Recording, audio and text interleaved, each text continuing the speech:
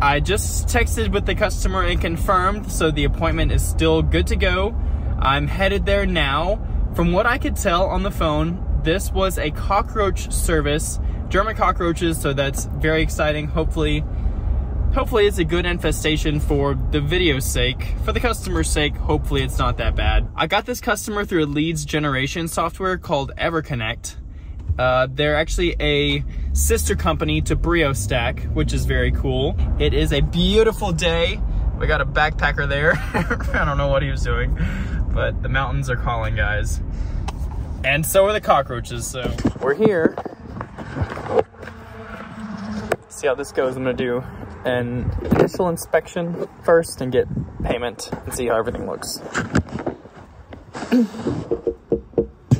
Out of here. Yeah, I see a little bit. I don't see any live ones right now. I see some droppings. See like around those little black dots right there. That's the eggs. Yeah, that's just the droppings. What is that dropping means? Like the poop. Oh. Yeah. I don't see any live ones. Has the house been treated before? No. No? Okay. I know there's gonna be a lot. Yes. It is cockroaches inside the house. So here's what we've got today. Gloves going on first.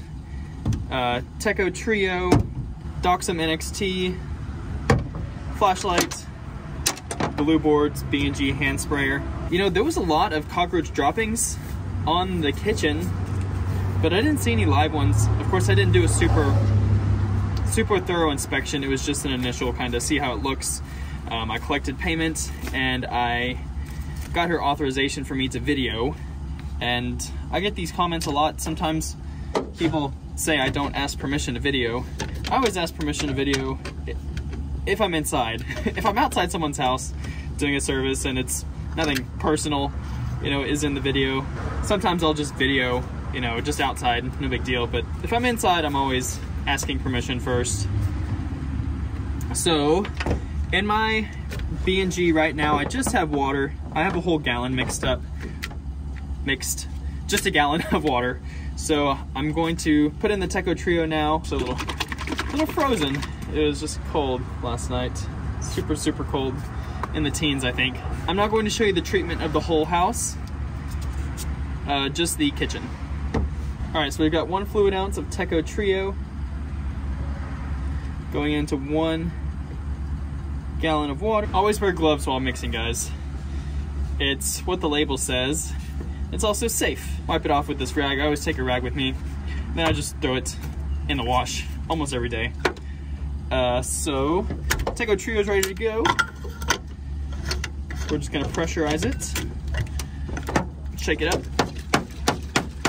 I talked to the lady. She only wanted me to film in the kitchen area. She didn't want the rest of the house filmed. So I'm gonna spray the house first, just a general treatment around the house, and then we're going to treat the kitchen together. There's a little dorm fridge. I'll show you how I treat that too. But yeah, so about to go in. I'm gonna do a lap around the baseboards with the Teco Trio in the B&G, put out some glue boards, and then I'll see you in the kitchen and we'll get the kitchen treated. You wanna pump this up pretty good. The more you pump it, the smaller the particles are, but you don't wanna overdo it, you know, don't break the thing. These things are very hardy, but they do break eventually. I'm doing the kitchen now. I've already done the whole rest of the house, and there were some really interesting areas I've found signs of roach activity. I still haven't seen a live cockroach yet. I've seen a few dead ones. I was actually talking to the homeowner, and she said that they had brought in a box of toys for like Christmas. That was like given to them, and she set it to the side, and then a couple days later she opened the box and there were a dozen roaches that ran out. So that's probably what has happened here. She said this was like a month ago. It could have been longer. It was probably a combination of those roaches and maybe not the like perfect cleanest habits. You know, old cabinets give roaches a lot of places to hide, so we're gonna focus on the kitchen here. I see cockroach droppings all along the bottom here, up underneath the cabinets. The cockroaches, they're in these cabinets. They're hiding up in the cracks and crevices.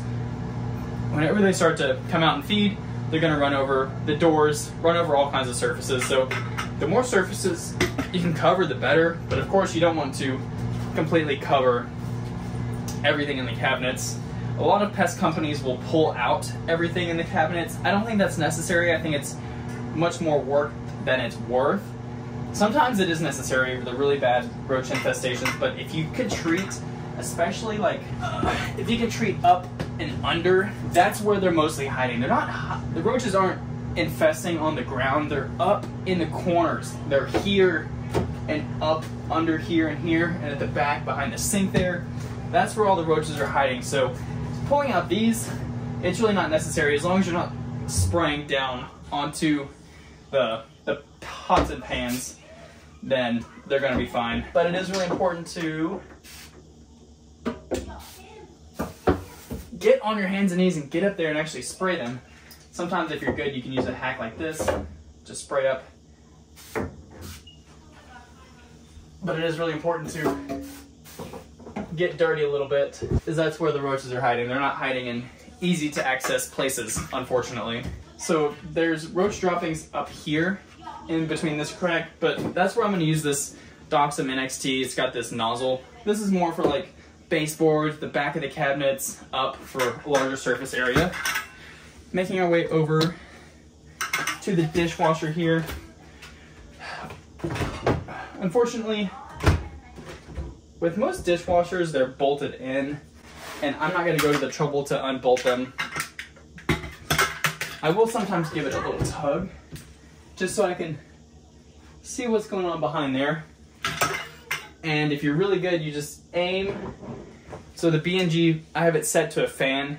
It sprays back, so it's going to just perfectly spray that crack back there. You just get much as you can. And all the way down on the ground too. Like I was saying, they don't nest on the ground, but they still will walk on the ground. So that's why you want to spray the baseboards also in the kitchen. So I haven't done that yet, but you know, for example, just really quickly, you'll just do a baseboard spray just like that. The upper cabinets I've found can have more roaches than the bottom cabinets. Roaches and bed bugs, guys, they love to hide up under things, so inevitably they just start crawling up looking for little places to hide, and they can be up in the upper cabinets, usually more than the bottom cabinets. And I always check, make sure there's nothing above the cabinets, but I will just give a general spray up above the cabinets there as well if the roaches are heavily infested. For example, this is what I'm seeing over and over again in this house. We have droppings up there. See those dots, those just smears? Droppings there. Droppings there in that corner. There's droppings there as well. But again, I still haven't seen any live roaches. So that's really good news. A couple things may be happening if I'm not seeing any live roaches. Like I said, they could have done a number on them with the over-the-counter stuff, or they could have been mostly brought in with that box I was talking about earlier. There's always a gap between the cabinets. See, I can stick my whole fingers up in there. Same with over here. You always want to try to spray up in that crack if you can. Just a quick spray, just like that. More droppings, but no live roaches yet. We have our first live cockroach. It's just a baby. One of the first instars, maybe second. But right there, German cockroach. Sorry about the light strobing. I'm gonna have to research that, fix it. But yes, that's a German cockroach right there. Okay, so this is the main hotspot cabinet so far. I'm gonna spend a little extra time here. This is what we're doing. It's going straight back against the cabinet wall, so it's not touching any glasses. There's a roach that's just been flushed out.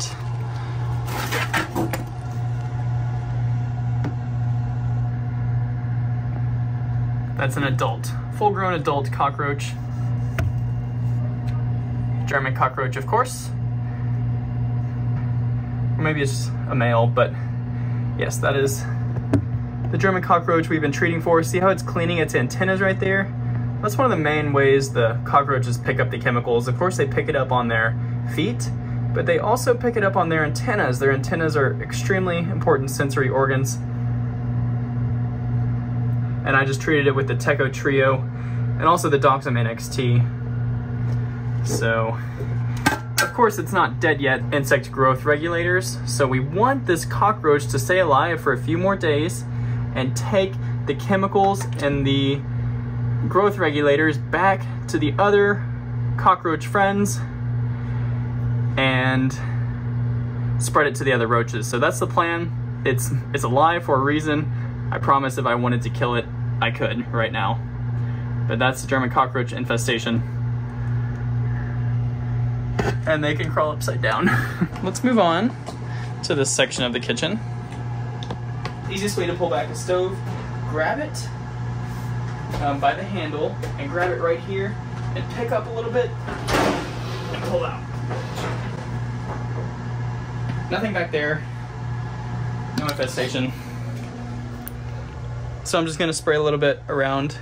I do love an open pantry.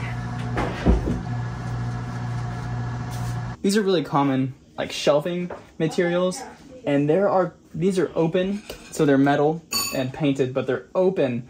And I've seen a lot of times commercial kitchens having these and being absolutely infested with roaches. There is nothing here, but just for example, if there were cockroaches in between these metal spokes here, I use a Doxum NXT and I spray it in there.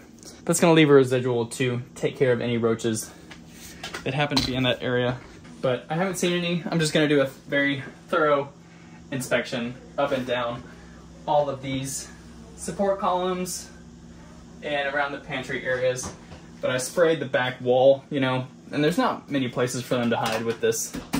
And they don't like hiding in the daylight either, so I'm not too worried about this area. So we're going to move on to behind the refrigerator. I'm gonna pull this out and see how it looks. So baby ones, adult ones running around, not too bad though, all things considered.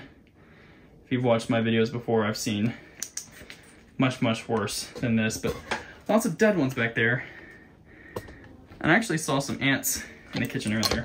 Yes, so quickly before they get away, just gonna do a quick Teco Trio spray against the walls there.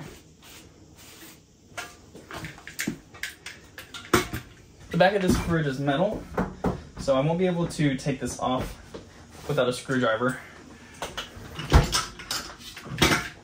Tons of already dead ones back here, and lots of egg sacs, German cockroach egg sac, also called an Utica, right here. But this Doxum NXT is perfect. I'm going to spray back into some of this electrical stuff. See if we can. And the particles on this are really small. It's not a true fog chemical, but it is going to get really small particles, stay in the air for a few seconds, and get back and get those particles on some of those wirings back in there. And I'm just gonna, I mean, I almost always do this, but I just sprayed the back of the fridge really well. No one's gonna be back here touching anything. I'm gonna push this back against the wall. So before we go, just again, that's what's behind the fridge. It's dirty and it needs to be cleaned, vacuumed. So I'm gonna let the homeowners know to clean it a little bit. Yeah. There's also a spider right there. So here's the spider. You just spray it. This Teco Trio it's a general insecticide.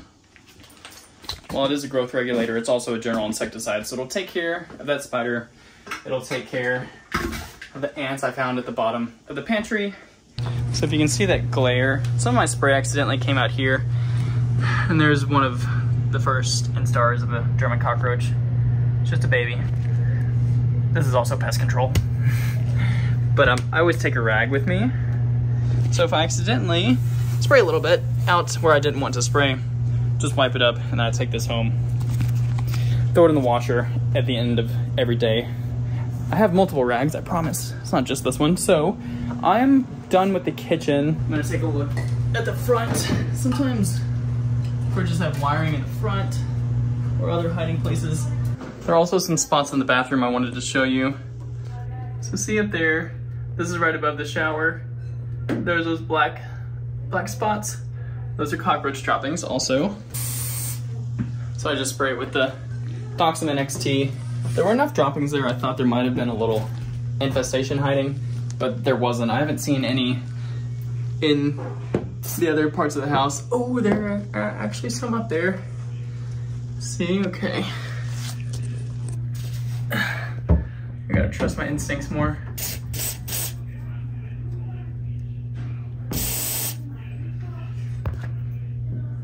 There was probably a more area to hide up there than I realized.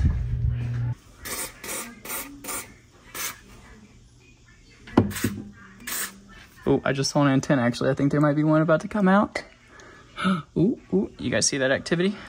A couple more sprays. There it is. Boom. There's another one up there. I don't know if it's gonna come out. But down here is the adult cockroach. The adult that I just got out of that crack. Crazy, right? Never would have thought it was up there. Okay, the last spot I wanted to show you was this is on the ceiling, guys. This is a really tall ceiling. It's probably 12 feet tall. See those black dots up there? Those are also cockroach droppings up there. This is the dorm fridge that I was telling you about earlier. This is on the complete other side of the house. There were probably 10 adult roaches. You can see them right there, right below that red thing. Yeah, they love refrigerators. There's always like moisture behind them and underneath.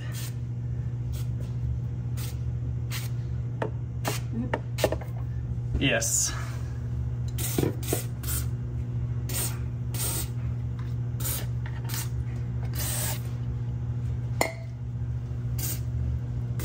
Okay, folks, we are all finished up. I would call that a successful treatment. There's my little truck sticker there. Yeah, it was a good treatment. It was just a classic German cockroach infestation. A little weird at first because I think she had brought in a box and that caused the roaches to infest strange areas at first, but they were, as always, really infested in the kitchen area. But the homeowner knows to clean, which is great. She's gonna work on keeping everything super clean.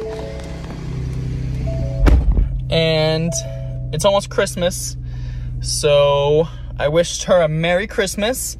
And I'm going to reach out to her again after the holidays are over in about 3 weeks. That's our normal time frame for German cockroach treatments. So for the follow-up, we're gonna come back, do the same thing, just less intense. And then at that point, I think this infestation should be good to go. As long as the people are keeping everything really clean, then this is gonna be a successful treatment. I just wanted to say, thank you very much for watching Dan the Bugman and Catchy Pest Solutions' very first customer and very first service. It's gonna be a grind for the next couple months. It's the end of December right now. January and February are not good months to be in the pest control industry. With that being said, it's also nice because I'll really be able to get my feet set, my business foundation set up, ready to go. There's still some things I need to do with the website. In that regard, it will be nice to ease into it. Come March, I'm planning on just hitting sales as much as I can, getting new customers any way I can. I'm trying to build a very big business here. It's just going to be me and my truck for a while. I'm not sure how long it's going to be before I hire another technician, but I want to grow as quickly as possible while staying profitable, of course. I'm not trying to go into a bunch of debt to grow quickly. For me, I don't think that's a good strategy. I know a lot of businesses take on that strategy to just grow, taking on lots of debt. I will be advertising some. I'm going to be doing a lot of networking. I'm going to be doing a lot of canvassing. It's a new word I learned, canvassing. Lots of stuff like that. This has always been my opinion. when trying to get new customers and when trying to establish a profitable business, I'm always going to put my service first. I'm always going to do the best service possible at every single job. And that is going to go a long way with word of mouth and a long way with respect from your customers. It's so important to service your current customers well. Thank you for watching. If you're here, smash the like button, and I will see you next time. Bye.